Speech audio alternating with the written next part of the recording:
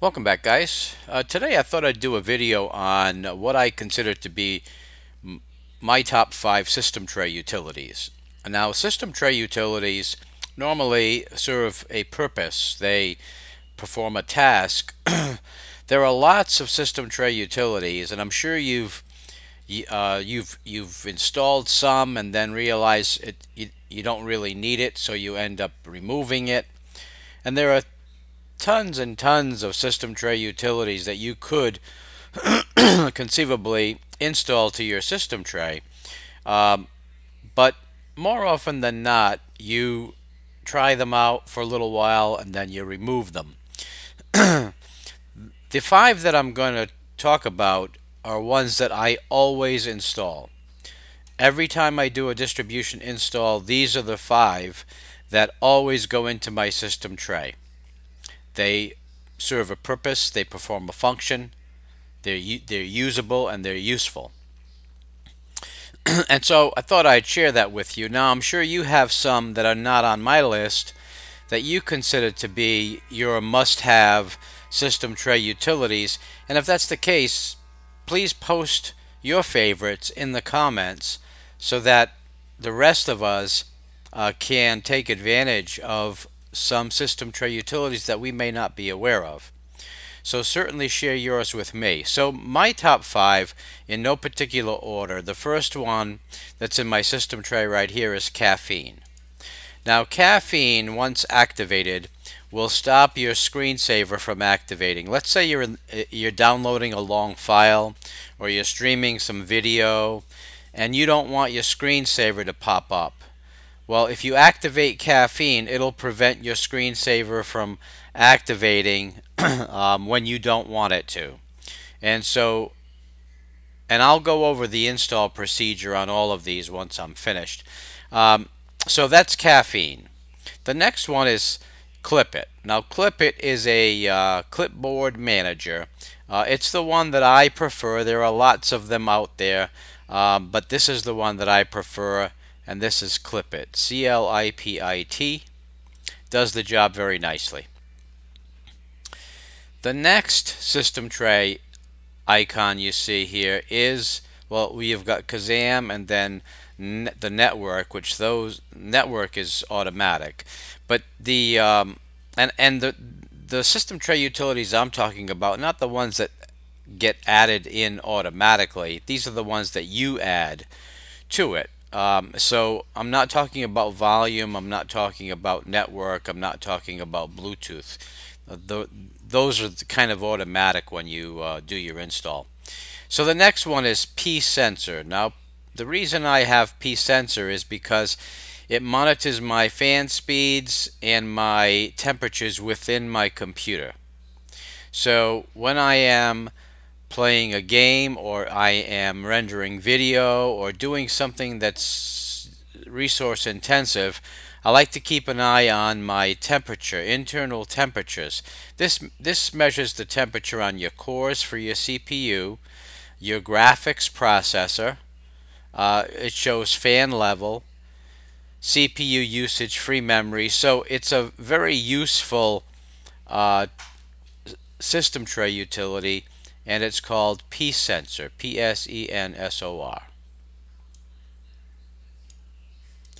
The next one is Redshift. Redshift is an absolute must.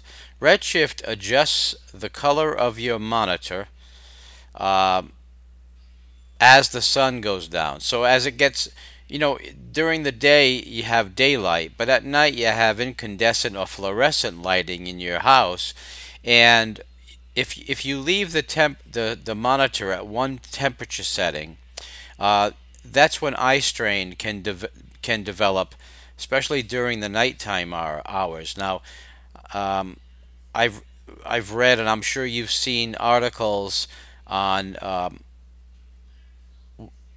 not using your computer before you go to bed, not using your iPad, not using your phone, because it puts a strain on your eyes and can make it take longer for you to fall asleep. Well, Redshift takes care of that problem on your Linux computer. if you install Redshift, it automatically picks up your latitude and longitude and adjusts for daylight, sunrise, and sunset. And so it pretty much knows what time the monitor needs to begin adjusting, and it will self-adjust. So it's just a matter of installing Redshift and leave it in your system tray. And it does a great job. Absolutely fantastic. I wouldn't be without it.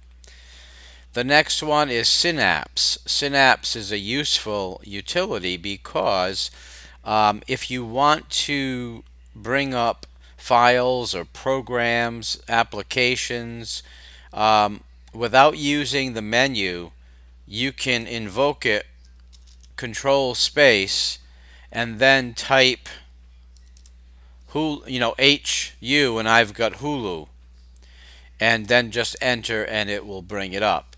So it's very, very useful. Again, it's the default hotkey combination is control space, and you just type, and then it'll bring up any file, any application, places, documents, images. As long as you know the name, just start typing the first few letters and it'll do the rest. So that is number 5. So Caffeine, Clipit, Psensor, Redshift, and Synapse. Now, within Ubuntu and Debian, you can do it all with one command line command: sudo apt-get install psensor clipit redshift-gtk synapse and caffeine. Now, once that's done, then you'll need to go into your startup and make sure that they start when you boot the computer. So for example, this is XFCE.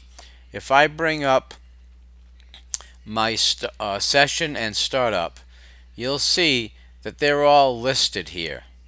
Now when you install Caffeine, it's not going to, on its own, it won't auto start. Even if it puts a, and I'm not sure if it did it in this one, but even if it puts, yes it did. You see the Caffeine listing here? And you see where it says the command for that one is usr bin caffeine. That won't work. You need to do what I do. You'll need to uncheck that one, the one that it puts in by default, and then add a new one. And just click on add. And if I click on edit, you'll see what I mean. Just click on add, put the name caffeine, and then on the command you're going to put caffeine-indicator. That will make it show up in your system tray. It won't do it correctly on its own for some reason. Within Ubuntu and Debian, that's what you'll need to do.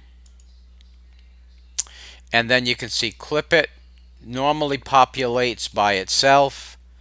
Psensor normally populates. Redshift and Synapse, they normally populate by themselves. With Psensor, you sometimes have to go into the preferences and go into startup and click these three. Make sure they're all selected. Sometimes that's required. Other times it'll do it on its own. But just make sure they're in your auto start and they're set up properly. Then once you reboot, then they will show up in your system tray by default. So that is it, guys. That's my 5 top system tray utilities that I use all the time without fail. If you've seen reviews, you'll know that I always install those by default automatically. So guys, that is it for this video. Thank you for stopping by the channel. Please rate, comment, and subscribe, and I will see you soon. Take care.